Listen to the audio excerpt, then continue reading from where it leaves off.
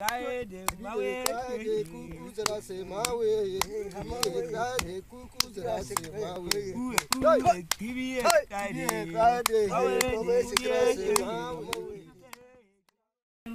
to Zambia and Botswana.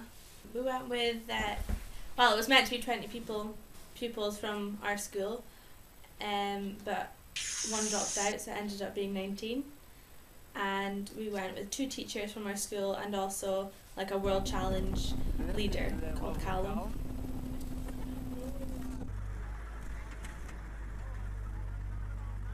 The first segment was acclimatization, which was going to the Kalahari Desert, and we got a couple of experts of the Kalahari Desert to take us there. It was brilliant. They taught us like some of the language, showed us like how to set up traps, archery competition, spear throwing competitions. The second part was a long trek. It was a trek through all the villages throughout a week, and you would go to various different villages, see how they live with them, and meet people in the village, and that was amazing. The villages were amazing. I thought they would be a lot more run down, but they had little shops and everything. And after doing the week-long trek, we did another like acclimatization kind of thing. Of course we were acclimatized, but it was just the third segment. It could have been done at the start as acclimatization.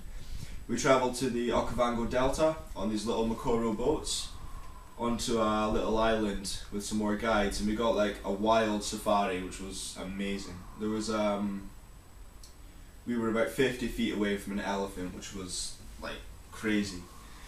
It was actually better than the normal safari we did at Chobe, because you actually saw, well, you saw the same animals you did at Chobe, except you could walk as close as you wanted to them, well, without them attacking you. So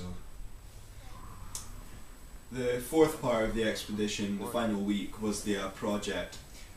We had to build 2 huts in the week we were given, and it was really hard work, but it was worth it. I mean, seeing all the kids all the time, they were so like energetic and happy all the time, it was crazy.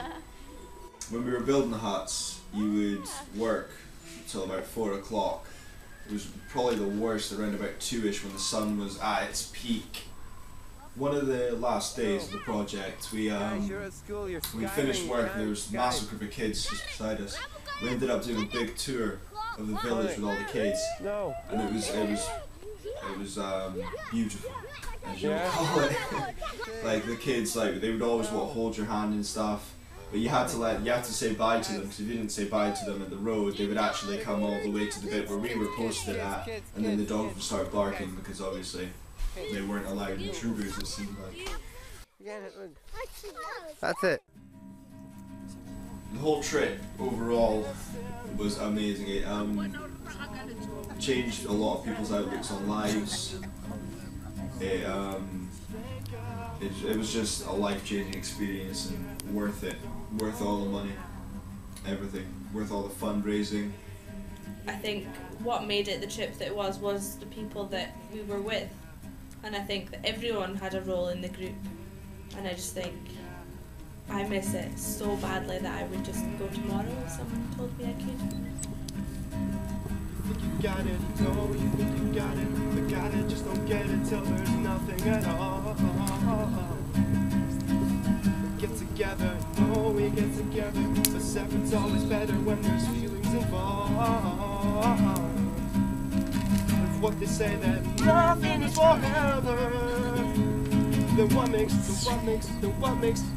love the exception? So why, don't be so in denial